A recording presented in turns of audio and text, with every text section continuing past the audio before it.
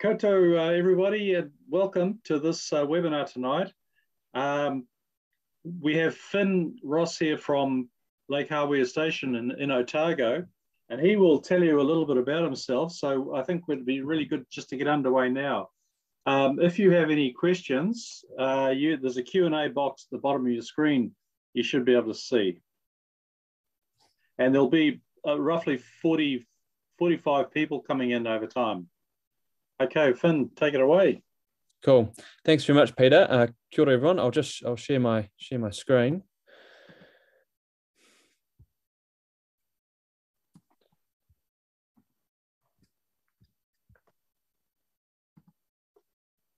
You got that there? Yep. Yeah, cool. Hi, everyone. Yeah, thanks for the opportunity to talk tonight. Looking forward to having a bit of a discussion on climate change and farming. I'll talk just for 15 or so minutes around our journey on Lake Hawea Station and how we've got to where we are as the first carbon neutral farm and first carbon positive certified farm in New Zealand. So my day-to-day is I'm a PhD candidate. I'm studying out of Deakin University in Australia, researching seaweed as a nature-based solution to climate change. But obviously with COVID in Melbourne this year, I've spent most of my time at the farm, which is feeling really grateful to be based here in Central Otago on the station, and being able to get hands-on the farm. I really passionate about farming and agriculture in New Zealand. So yeah, pretty grateful to be based here while I'm working on my research, and then separately involved on a few other small startups and climate action groups. But yeah, the two big things are for me are the farm and my PhD, which I can briefly touch on at the end. But for now, climate change and agriculture on Lake Hawea Station. So a bit of background. We're actually, my mum and dad are both from a farming background, both grew up on farms. Myself, I actually grew up in Auckland. Me and my brother are really keen adventurers, spent a lot of time fishing and diving and in the mountains. So it was pretty, I guess, a lot of people ask us, was it a big sort of change coming down to the farm? But it was sort of pretty natural. We always knew it was going to happen. Spent a lot of time on farms growing up, and in rural New Zealand is really where my heart is. So it was, it's been amazing to move onto a farm full time with my family in the last 4 years. And I guess, so my parents, Justine and Jeff Ross, had a pretty successful career in business, and after both sort of closing chapters in their business lives, decided that they really wanted to give back. And after campaigning on the side for the environment throughout their lives, they were keen to get hands-on. And I've got a lot of respect for them, that rather than sort of retiring and sitting at the beach and playing golf, they've taken up probably the hardest profession there is, which is farming, and pushing really hard every day to make change in a sector that really needs it. So yeah, background in farming and environmentalism, and that sort of come together in synergy on Lake Hawea Station over the last 4 years, and there's still a lot underway, and we've got pretty ambitions for where we're hoping to take everything here. So we're a merino and Angus beef station, but primarily merino fine wool. We've got around 10,000 stock units, so about 5,000 breeding ewes, and all their progeny from this spring. So we've just finished tailing. So we've got about 3,000 or 4,000 lambs that will carry through next winter. And so big farming operation, and small and growing tourist operation that we've sort of put on hold over the last year, but really trying to grow that going into next year as well. A lot of weddings and events. But yeah, the big thing is what we're doing on the environment. And obviously, we're custodians of a big area of land, 16,000 acres, 7,000 hectares. And as we're obviously privileged to be custodians of a big area of land, but a lot of responsibility comes with that for us, and there's a real opportunity to give back. And I guess we're trying to give back by doing something really good for the ecosystem here in Lake Hawea, but also trying to give back as leaders, open sourcing as much of what we're doing as possible, and really trying to innovate with a lot of the technology we're adopting, and some new practices. So our environmental commitments was split into 4 things, which I'll just briefly talk to for the next 10 minutes or so, and then hopefully we can have a good discussion about some of this stuff. So firstly, climate change. For me, it's the biggest thing there is. Preeminent issue of our time, and I think in every business now it's got to be the number one thing. But obviously our climate change response and practices have got to be in synergy with everything else we're doing on the farm, so they don't compromise on biodiversity or water quality or on our cultural stuff as well. So climate change, which I'll talk to, and then regenerative agriculture. So we're really big advocates for regenerative agriculture and embracing a lot of quite novel farming practices around that, which I'll talk to. Biodiversity, ecosystem preservation. We've got a couple of endangered species on the station, which we're working really hard to protect. New Zealand's got the highest rate of threatened species on the planet, which is pretty shocking. And I think we've got a huge job in New Zealand to do on biodiversity, and we're really trying to lead on that as well. And then water quality as well, which is a huge issue across New Zealand. Luckily for us in our high country setting here with pretty low stocking rates, it's not as much of an issue as in some other parts of New Zealand, but still something we take pretty seriously.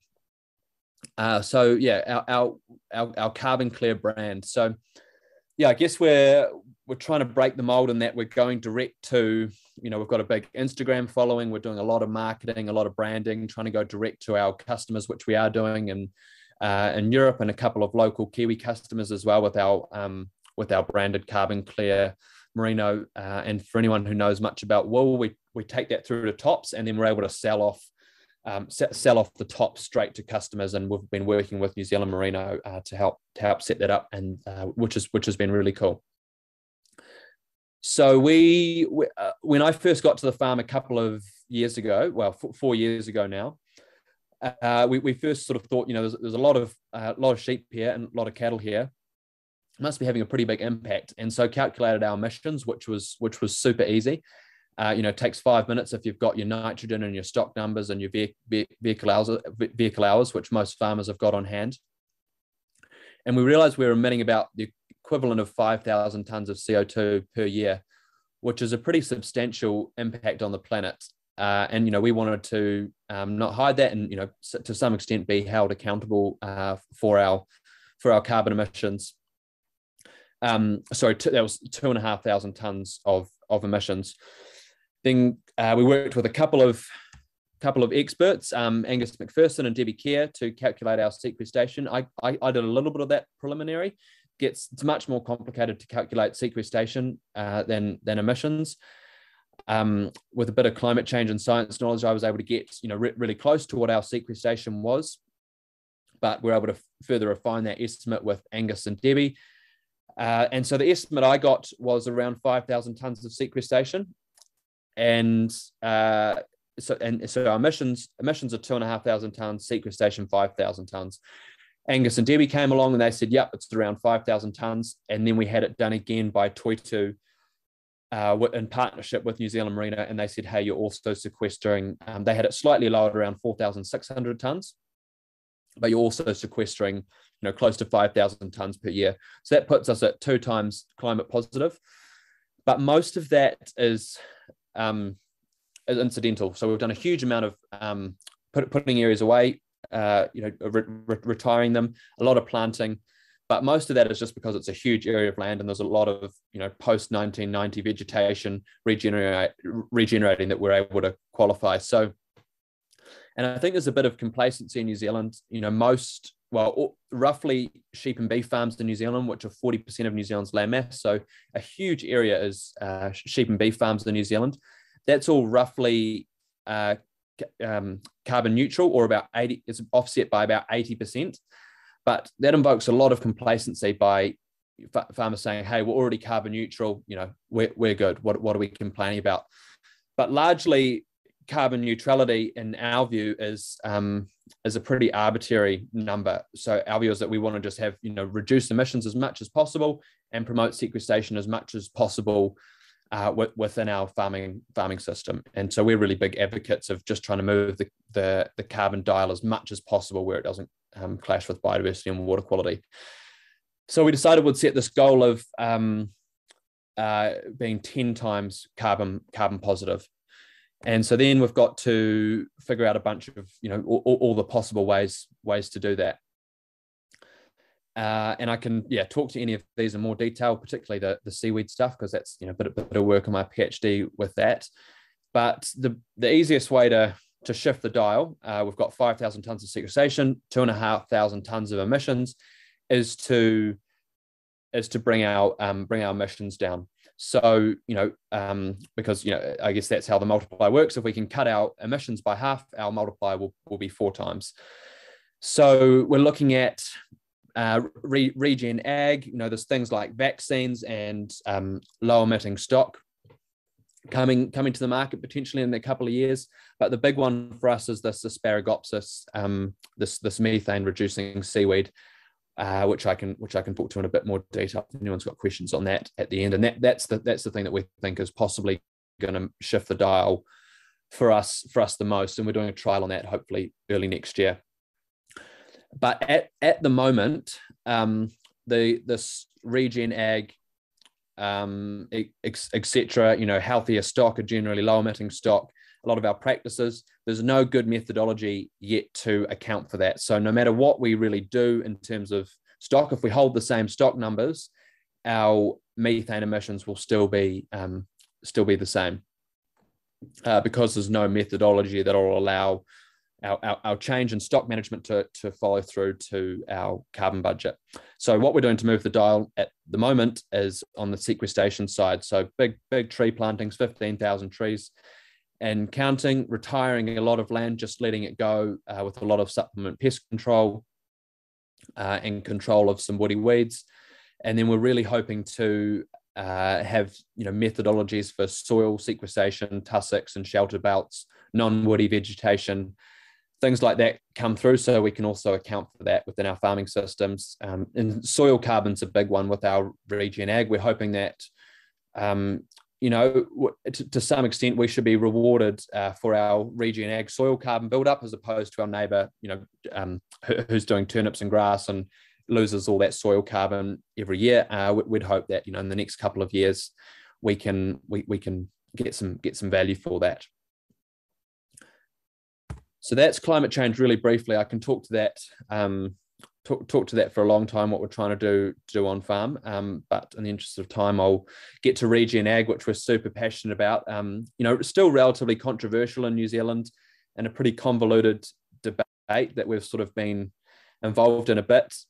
My view on regen ag is it's, to regenerate life. There's a lot of different, I think I heard the other day, there's 364 regen ag certification bodies around the world now, although not a single New Zealand farm, to my knowledge, has yet had a regen ag certification methodology. But, that's the big criticism, is that there's no one methodology. But I still haven't decided if that's a good thing or not, or if it should just be a general philosophy on farm that is to improve life, which is really what regeneration is: improve life of stock, of people, of biodiversity, and just generally just constantly trying to improve on farm, which we're doing. But obviously there's a couple of specific principles that come with regen ag, one being diverse pastures. So we're just sowing all our regen crops at the moment, all our winter crops.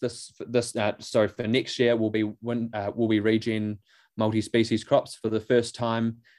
We are sowing both perennial and annual crops at the moment, up to 30 species mix. And what's difficult for us on a really big property is to adopt that Alan Savory holistic grazing model, where you've got a big mob in a really tight area and they're moving through quite quickly. So we're working on ways to do that. But for now, it's been really about low inputs, diverse pastures with the regen ag, and we have soil tests that we monitor and follow up with everything as well. So no tillage. We're trying to reduce sprays as much as possible. And yeah, it's been a lot of people say, well, isn't it, is there a compromise on yield, or is it, more costly? And I think this is probably one of the biggest, solutions that we can make overnight for me in agriculture in New Zealand. Winter grazing, super controversial, but for us, we trialed, fodder beet, turnips and grass, traditional winter crops that are applied everywhere across New Zealand against our 25, 30 species winter crops this year. And we were getting, typically we get about 20 tonne a hectare. Don't want to get into too much specifics, but for those farmers on the call, we were getting about 21 hectares off our turnips and grass mix. And this year we got about 23 tonne a hectare off our multi-species regen mix, which was, so not only are we getting more yield off it, but it was actually a lot lower tractor hours. So about a third of the tractor hours with our regen winter crops. And we're also, these paddocks are teeming with birds and butterflies.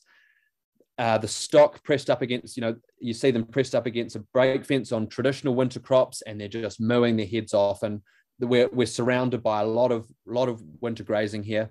And you can see, in our neighbours' paddocks, the cows are, really runny poos, sometimes up to their knees in mud after a big rain, mowing their heads off. And our cows are sort of on this, nice bed of regen. There's no pugging. All the poo's really, really solid, and they're not mowing at all. Most of them are sitting as opposed to standing, sort of. And just so, generally welfare better. We're building up soil carbon, and so I'm yet to see many metrics where our winter grazing fall short to traditional winter grazing. And economics wise, it stacks up much better. Then biodiversity, which is a conversation that's perhaps been drowned out a little bit by water quality in the last 5 years in New Zealand. We've got the highest rate of threatened species in the world, which is something I think not a lot of people know. We've lost over 50% of New Zealand's birds have gone extinct. So we've got a lot of work to do on biodiversity. And without wanting to talk too much about what we're doing here, we've sort of got 5 critically endangered species. So that's 3 of them there. These are the other 2, but the big one is the grand skink for us. So we've got the last population of the western form of the grand skink left in the wild in the world. So it's sort of something we can't even wrap our heads around, that we're custodians of the last 30 or so of these skinks, which is pretty phenomenal. So we've got we're doing a lot of trapping and monitoring for the skinks to try and protect that last population from going extinct, pretty much, which is pretty big responsibility. Got a good strong hold of native falcons here, the Clutha flathead galaxid as well, which is the second most endangered fish in New Zealand. Got a small remnant population of them. And the other big one is the Cypress hebe, and there's only sort of 3 decent stands left in the wild, and 2 of them are on Lake Hawea Station. So a lot of work to be done protecting them, and then generally all the other native and endemic species on LHS we're working to protect as well, with pest control and a lot of planting and restoration, fencing areas off. We've had our environmental plan done by Professor David Norton, and largely a lot of what I've just talked about is sort of run by our farm environment plan, which is, I think, something a lot of farmers in New Zealand are starting to adopt. And we take that really, really seriously, and have an annual review process on that, which is, I think, a really good way to hold us accountable to our environmental performance. That's sort of a summary of that. It's a pretty beefy document. Water. So we're lucky to be on the foreshore of Lake Hawea here. We've got 7 kilometres of lakefront, which which is all fenced with a 35-metre buffer. And I don't know if any of you have spent time in Lake Hawea, but we're hoping to plant the 7K on our lake with another 6K down from Timaru Creek right around Lake Hawea all the way to the Hawea pub, which we're really excited about. That's a huge bit of work though. But generally trying to fence off all our creeks and plant in them as well. We're part of the local catchment group and have a biannual monitoring exercise on all our waterways as well. There's this we did pre-COVID, we had the American student group coming to the farm every year to do that, but obviously they haven't been able to get here. They've got this really cool, I'd love to share more details on it actually. It's this the name's just slipped me, but it's this methodology for really simple, sort of takes half an hour to an hour, walk a section of stream and don't need much equipment at all, or virtually no equipment, that they've developed out of Cawthorn, which is a really simple way for farmers to monitor the health of their streams year on year out, which we've adopted.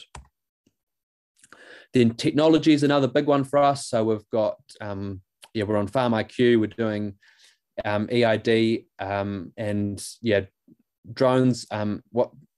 And Iris is another big one. So a lot of people find this one quite funny, that we're doing Face ID for our sheep. So all our sheep have had photos of their face taken and are recognized through that, which makes it a lot quicker in the yards. And we can build a bit of data around our stock as well, which is really cool.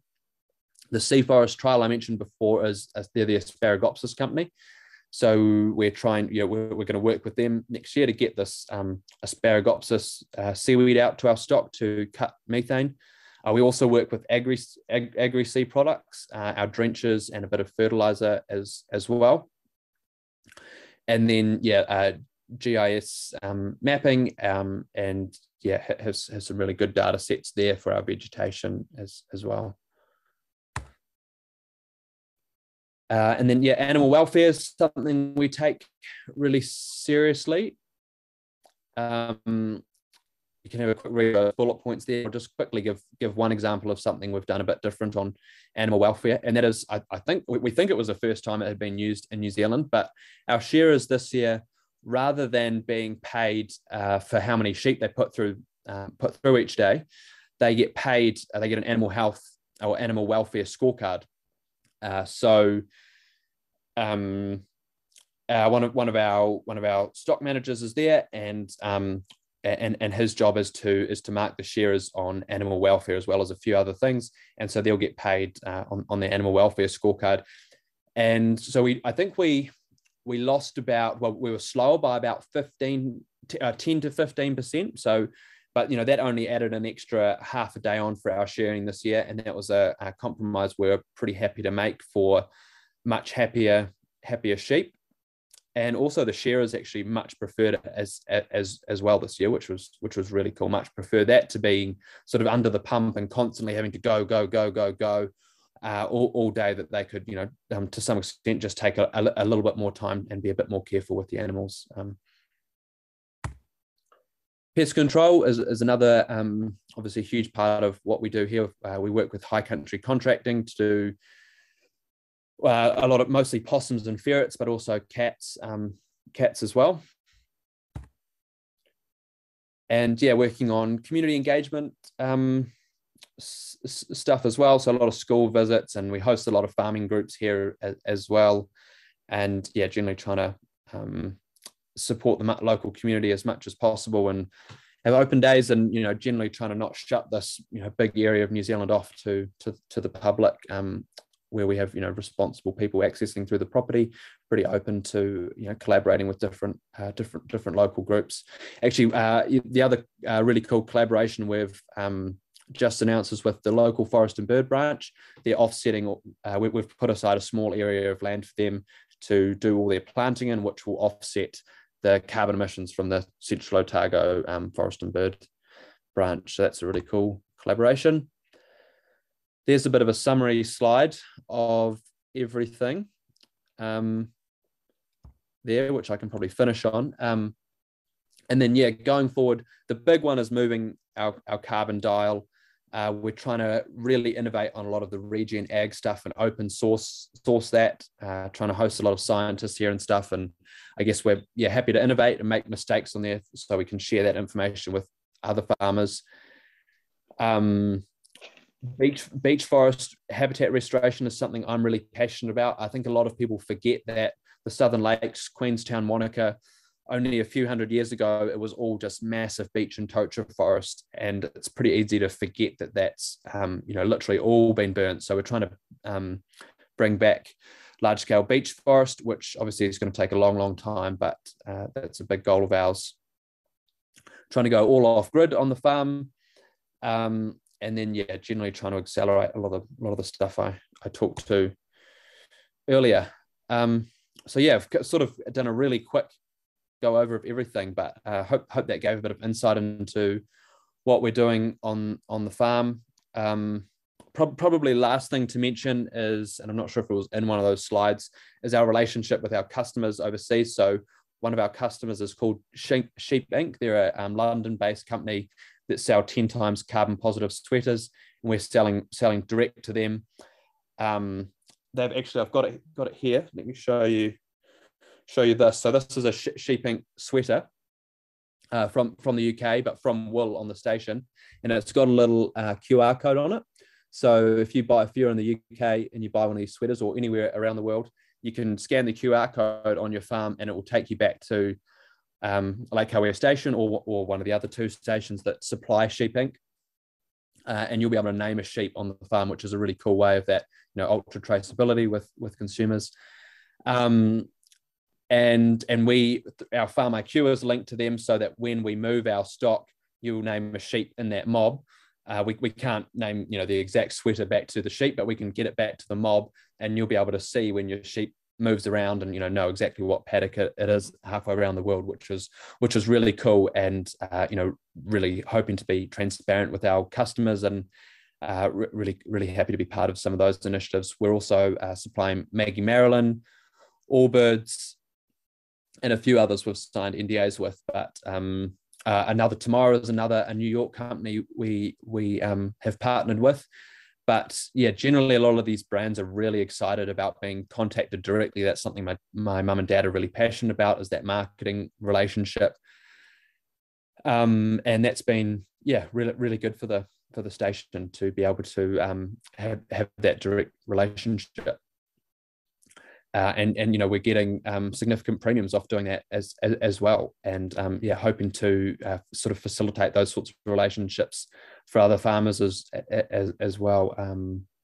I think that's everything. How's that, Peter? Anything I've missed? That's great. Look, I've got one question here so far, and there's other topics we can pick up on. Do you want to stop sharing now, and we can? Yeah, cool. Did you consider biochar as part of your carbon clear pathway? That comes from Trevor Richards. We've actually just been considering it, so we're super keen to trial some biochar. Spreading some on our regen paddocks. We've got a lot of we do a lot of mulching, a lot of our woody weeds. So trying to put that into biochar. So we're trying to sort of working out how we can build something at a large scale on the farm. But that's something we're pretty open to learning a lot on as well. But we've just employed a new guy in the last 3 weeks, Tyler, who's going to sort of take the lead on a lot of our biodiversity. He's an agronomist as well, and he's going to be running our biochar next year, hopefully. Hey, and it's very impressive, I must say, and it's really good to hear that there's probably other farms coming into the ecosystems too. Is that how it's going to work? For sure, yeah. So we're trying to open source everything as much as possible. We're even looking at a way to potentially open source our accounts next year. And we get messages from farmers all the time, a lot on Instagram, on our website, asking, "Hey, how did you do your carbon budget?" Is the question we get a million times. And so we're really trying to help farmers as much as possible calculate their emissions and sequestration, get their number, and a lot of farmers, a lot of interest in the regen side of things as well, and we're pointing them to what seed mix we've used, and a lot of our learnings off our regen. Well, you did talk there about the food pharmacy for your sheep, and I recall looking at an analysis of what's in plantain, and there's just so much in that one plant. It would be really interesting with that seed mix to see what all the compounds are. this question comes through from Rolf too about how you apply the seaweed, because I think they probably need a daily dose, I guess. And if you've got a big mobs, how's that going to work? Yeah, good question. So I sort of glossed over that. So for those who missed that, I generally don't believe that there's any silver bullet for climate change in agriculture in New Zealand. But if I had to pick one, reluctantly, it would be Asparagopsis. I think it's potentially super exciting. And so that's a type of red seaweed we have in New Zealand. It's mostly on Stewart Island and Tasmania. There's 2 companies who are actively growing it and hoping to bring to market at some point next year. But it's a seaweed which, when fed to stock, can cut methane by about potentially up to 98%, which is pretty phenomenal. And so you need the stock need a 0.5% of their daily feed to come from the seaweed. So that's a really good question. It works really well in dairy farms, which is where it's mostly been trialed, where they can, or in feedlot systems. But on the farm, how do we get the seaweed to our stock every day? Potentially, we don't actually know how much they're going to like it. So if we can get it out to them and they just sort of love eating it, then that'll be the easiest way. But potentially we can mix it into our silage or some of our winter feed. But also potentially looking to get it in things like salt licks, or hopefully our water troughs would be awesome or you can get an oil isolate from it and put that in our water troughs, which would be great. Okay.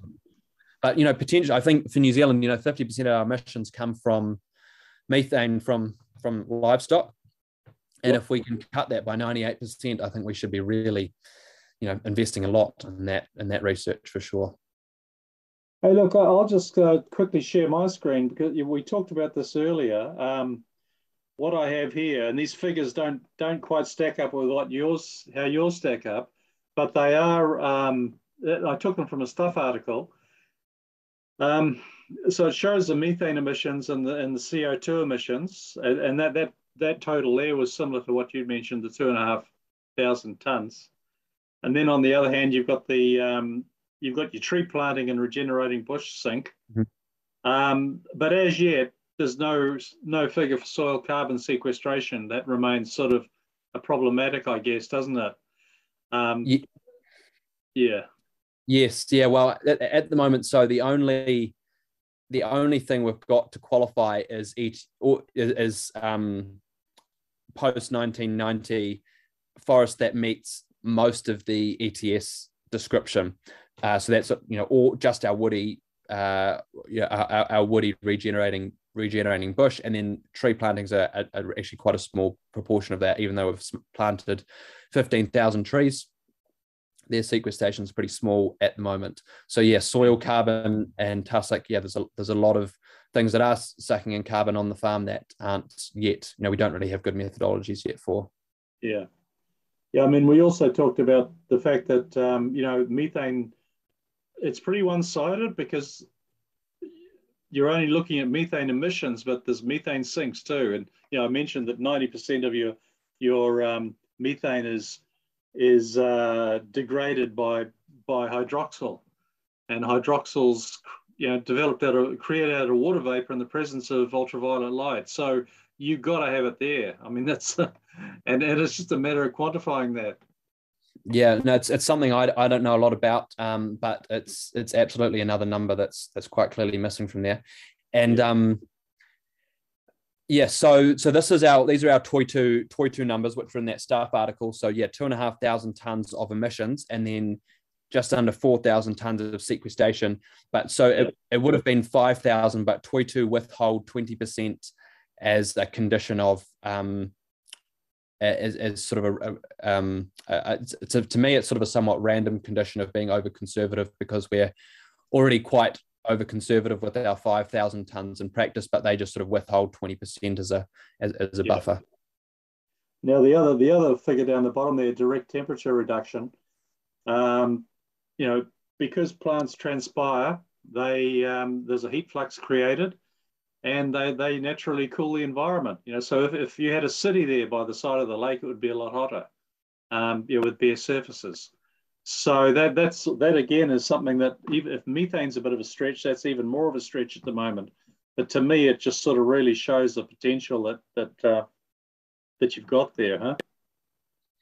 Absolutely. Yeah, I think it's something that's really important to consider while greenhouse gas concentrations are the best proxy for the world's temperature. Ultimately what we're looking at is the planet's temperature, and there's other things that influence that beyond just that we can influence with management changes than just CO2 and methane.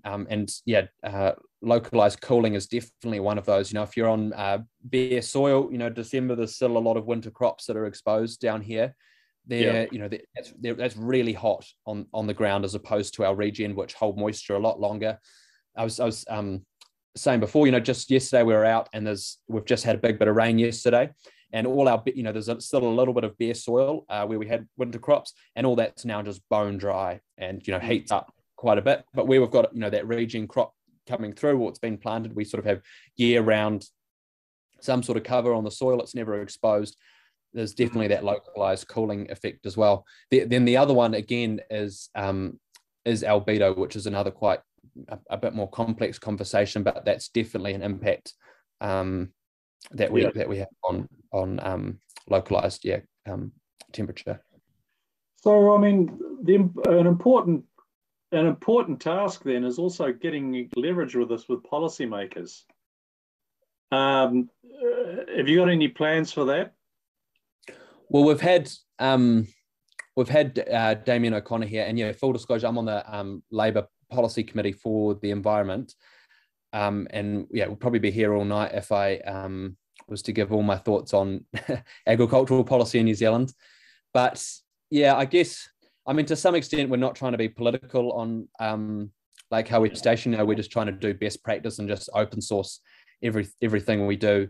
And really just trying to bring, have some really robust debates, but bring as many people on board with us as possible.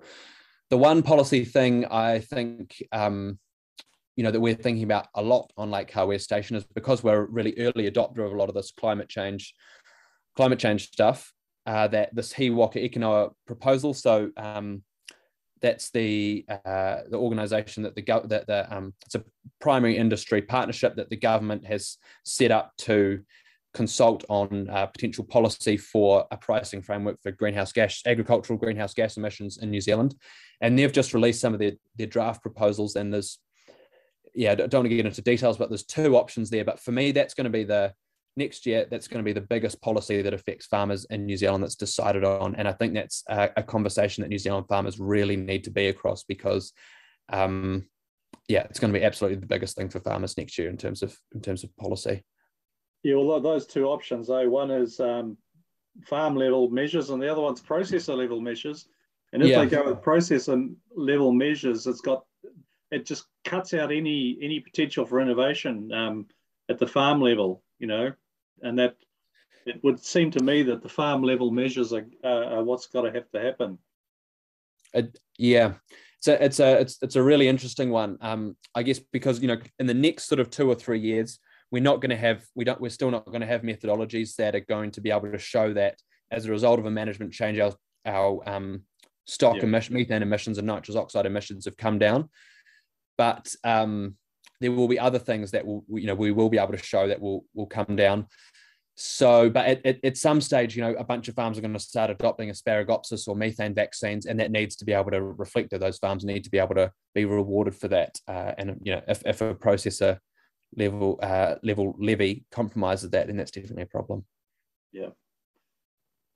Just getting back to the temperature, just for a little bit, I bought a little Seek infrared imaging device for my cell phone, and it works really easily, and it shows a temperature differential. Say I haven't been outside yet because it's been raining, but it shows a temperature differential on a cup of coffee of about, I don't know, I think I had it in Fahrenheit for a start. It was but massive range, and it'll be really interesting to look down a fence line at a paddock with a diverse pasture, and maybe a paddock that's a little barer, and you've got an image that can't lie with a temperature scale to the side of it.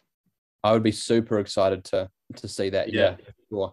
I think that's the other thing that is a win-win-win is that soil carbon and soil water and localized temperature are all completely coupled. So the more carbon we put in the soil, the more water we're going to get in the soil as well. Higher drought resistance, and also will with all that transpiration happening, will bring down temperatures locally, which is it's not going to bring down temperatures in winter, but it's going to bring down temperatures when it gets really hot in summer, which is important.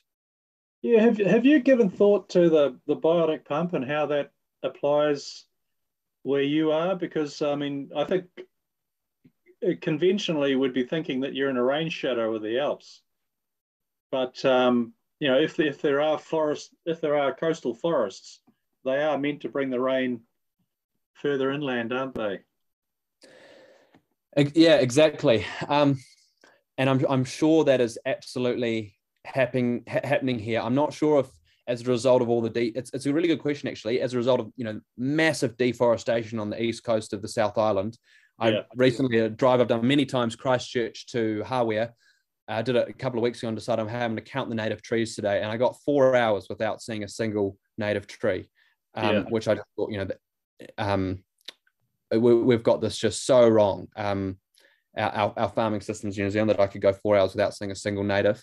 And I would assume that to some extent that's been exacerbated, that we've had a lot lower rainfall to the far east as a result of that. The rainfall shadow is absolutely phenomenal here. Just between one end of the farm and the other, the vegetation is different because we get much higher rainfall there, and then much less at the other end.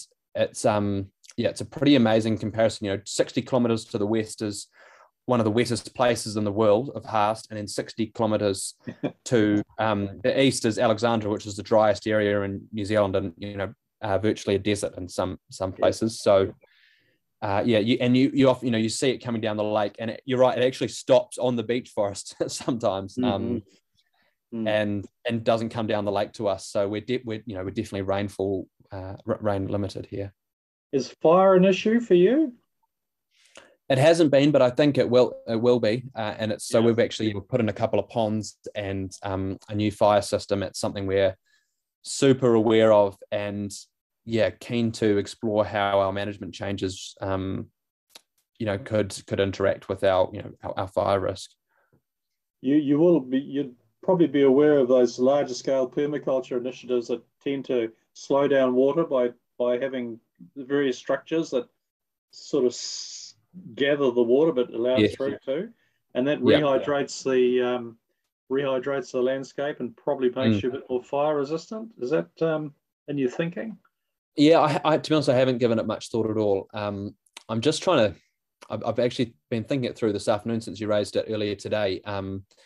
On what impact our regen pastures, if we've got these quite high regen pastures, what impact they're going to have as opposed to our whatever it was before, traditional ryegrass clover mix. It's something I'd have to give a little bit more thought to.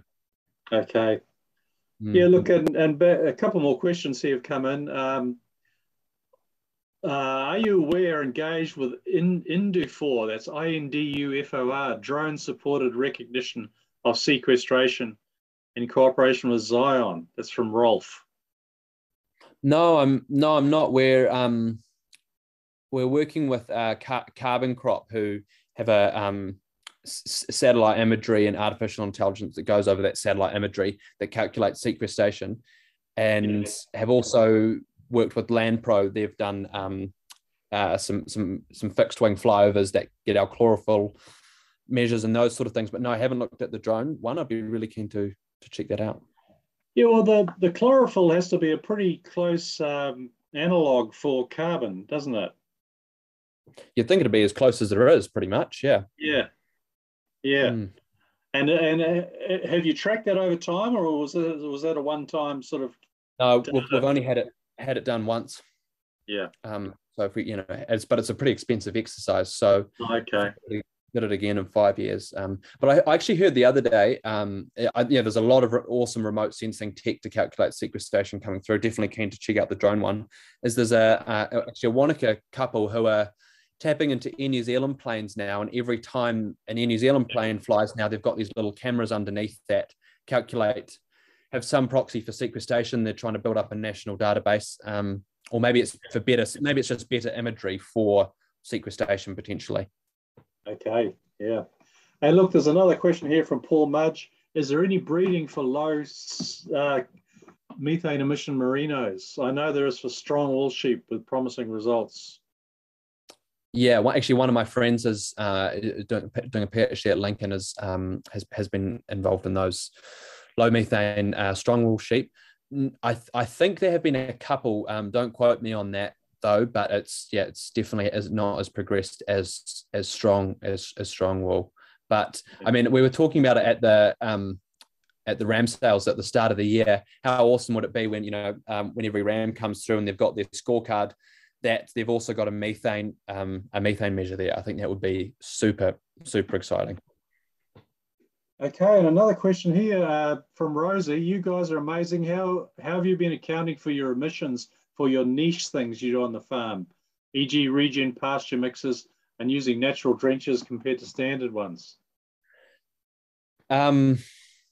Yeah, there's only so much that has has a standardized decent methodology that we can use. So drenches we haven't got one for. Fertilizer is obviously the big one, which we've cut out completely now. Artificial fertilizers. So sequestration from our regen, we don't. There's no methodologies yet for. We're just doing that because it's best practice, but generally really hoping to see more methodologies come through as possible. Fuel is the other big one that we've accounted for. Waste, all that stuff that can currently be picked up by the standardized farm emission calculators across New Zealand, and I've got a bit of a list of a link of those that I can send through to anyone who's interested in the calculators. But yeah, if there's a methodology, we've done it. If not, we haven't. Okay. And a little more on animal health too, Finn. I'm just wondering have you, a lot of the farmers who I've been in touch with report that over time their vet bills go down quite dramatically and their animal health remedies expenditure goes down significantly too. What have you observed there? An analogy my dad often uses is, what, when you wake up in the morning, if you want an orange juice or a bacon sandwich or a banana smoothie, that's your body sort of telling you, hey, I need this. Those are the nutrients I need.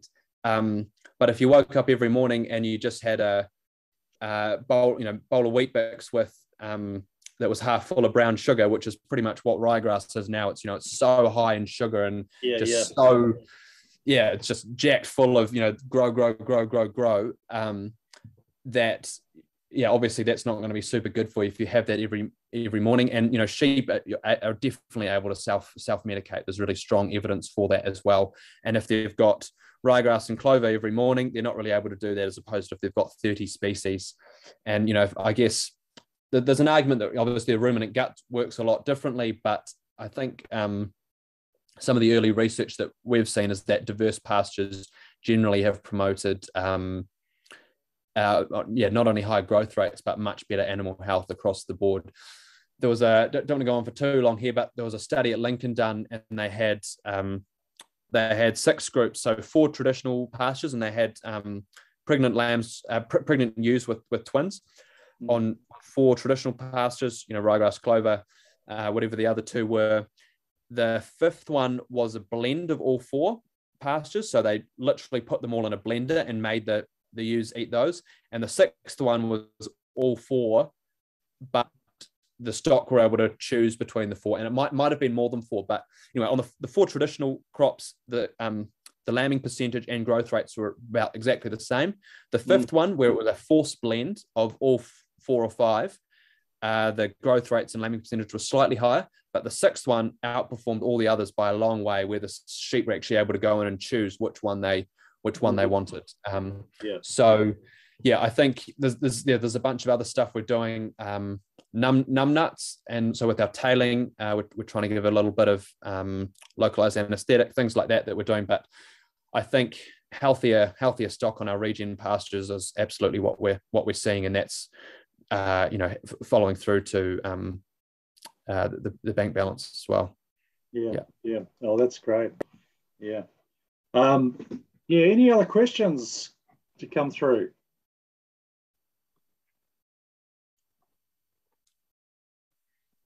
We'll just give that a minute or two. And while we're waiting for a question, I'm just going to get that camera device. Yeah, cool. Super keen to see that. It'd be amazing to see it split down a fence line. It's tiny. This one was about 500 all up. I chose a sort of a mid-range model. So that's it there. Oh, cool. Wow, that is really small. Yeah, it's USB-C. It just goes into my Android phone. And yeah, really simple to use. Yeah. So I did, I did a bit of work a few years ago looking at soil sequestration, and I called the paper a contested space in science, because there were so many people there saying, well, we've already, our soils are carbon rich already, and there's nothing much we can do. And and you put more carbon in, it's like they had this sink model where the more you put in, the more goes out the end, and so there's a net balance. So the science was really confused, and it still remains pretty unsettled, doesn't it? It does. It's some people say, well, our soil is already super saturated with carbon, which it can get, but I think that's pretty few places in New Zealand. But it's super localized. I think that's why it's so been difficult to get a soil carbon methodology, because we have different soil carbon concentrations within a paddock, let alone within a farm, let alone within a country. So to get a standardized way of measuring and reporting that's not super costly has been the challenge. It seems that in New Zealand, if you look at the two, if you look at the dairy industry and the dry stock industry, that beef and lamb seem to be relatively open to innovation and change, compared to the dairy industry. And so I think that's where possibly the greatest inflection point is for change, eh? And I'm just wondering that if we can probably assume that most dry stock farms would be getting close to zero anyway. Especially, where we are up here, for example, there's a fair bit of native bush. Usually there's margins, and of course there's a whole lot more planting going on. Yeah, it's an interesting one. I mean, it might be typically dairy farmers have a bit more debt than sheep and beef farmers, which might sort of slow their willingness to innovate and take risks. I think I guess it's dairy farming's I guess to some extent a bit more, there's sort of one mold for it in New Zealand, and it's a pretty tough one to be able to take risks when you're really competing, and trying to farm to a commodity price. Not a lot of wiggle room in some instances. So potentially innovation needs to be more policy led in the dairy sector. So do you see, signs of hope in terms of the wider industry, like through beef and lamb, for example? To some extent, I think there's a lot of farmers doing really cool stuff now, but there's also, to be frank, there's also a hell of a lot that aren't. And generally nothing's happening, nearly quick enough. A lot of species in New Zealand are, still in decline, and methane emissions have mostly stabilized a little bit because practices have improved, but mostly because stock numbers have sort of stabilized and aren't increasing rapidly in New Zealand. So there's still a long way to go. I don't think I've seen you on Country Calendar yet. Is that? Yeah, good question. We've been asked a heap of times, but we sort of want to have a few runs on the board before we do that first. And there's still a couple of things. But having said that, I think we've given in, and we might be doing filming in April, I think. Okay, yeah. Another question here from Trevor Richards. Is there a wilding problem at Hawea? Luckily, no. Very luckily, yeah. So we're super careful that we don't want there to be. We've got a couple of woodlots and things, but very luckily, Arthur's Pass and the Mackenzie country, Southland, we don't have the wilding pine problems that they do there. So will you be deliberately regenerating the beech forests? Is that the plan? That's the plan. Yeah. Yeah, because you need beaches, really difficult to regenerate because you need that symbiotic mycorrhiza in the soil, and generally it's hard to plant them out by themselves. It's a pretty amazing evolutionary story actually with beech forests that we definitely don't have time to, but because their seeds, literally drop straight down, they don't have any method for seed dispersal. They can only go out at a meter a year, and generally that, for those seeds to incubate, they need to be within that really rich humus of a beech forest floor. So yeah. Hey, and another question here from Rosie. What's your top tip for farmers for getting ahead with their environmental practices but don't know where to start? I think the first one is calculating your carbon number, just going in and putting the numbers in. It's actually super easy to do, to calculate your emissions. So I think, it's a difficult one for some people who don't know too much about carbon to get their heads around. But the first thing is just separating your emissions and sequestration are completely different numbers.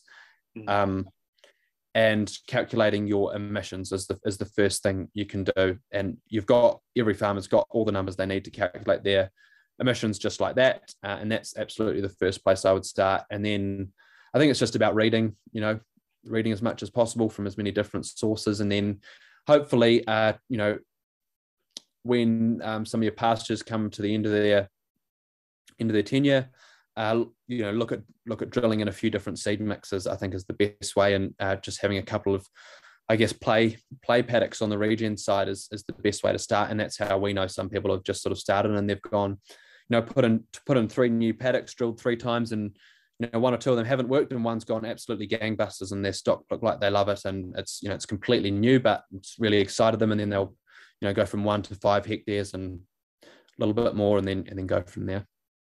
And do you find that some seeds sort of tend to sit there for a while, and maybe you think it's a failure, but they come up in their own time?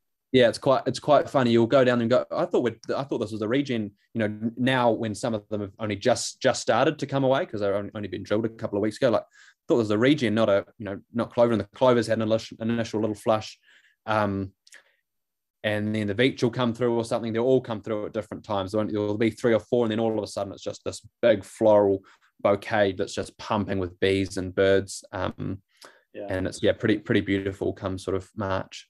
Yeah. Hey, well, thank you very much. That's truly inspiring. It's really good that you're doing this, and thanks to all those who've dropped in to listen too. This is being recorded, so I will send that out. We had about 44 people registered, but we've got about 15 or 16 participants. So we need to get stories like this out, Finn. For sure. Yeah. Well, follow. I'm not sure if you've got Instagram, Peter, but everyone else follow Lake Hawea Station on Instagram. Okay. Yeah. Oh, sorry. One more question, just about your PhD. Can you quickly sort of? I know it's hard. It's a challenge to quickly explain it, but have a go. So seaweed is a nature-based solution to climate change. Now I've got to get good at giving a quick summary of my PhD. So, in short, what I'd really like to do is grow a heap of seaweed out in the ocean and sink it to the bottom as a carbon sink. So instead of doing what we're doing on land with pines growing them all for our carbon, we'll do it instead with seaweed offshore. We've got a long way to go, but that's the goal. Yeah, because it's a lot of the ocean is effectively desert, isn't it? And it's a new frontier, really. Yeah, I think seaweed aquaculture is absolutely a new frontier. Yeah, not to be exploited, but but to really populate and to probably supplant industrial fishing totally. Absolutely. Eventually. Yeah. Oh, thank you very much, and we'll keep in touch, and I'll send you some details about this because I'd love to see some photos. Yeah, that'd be awesome. Yeah. Cool. Thanks, Peter, and thanks everyone for tuning in. Yeah, thank you. Bye.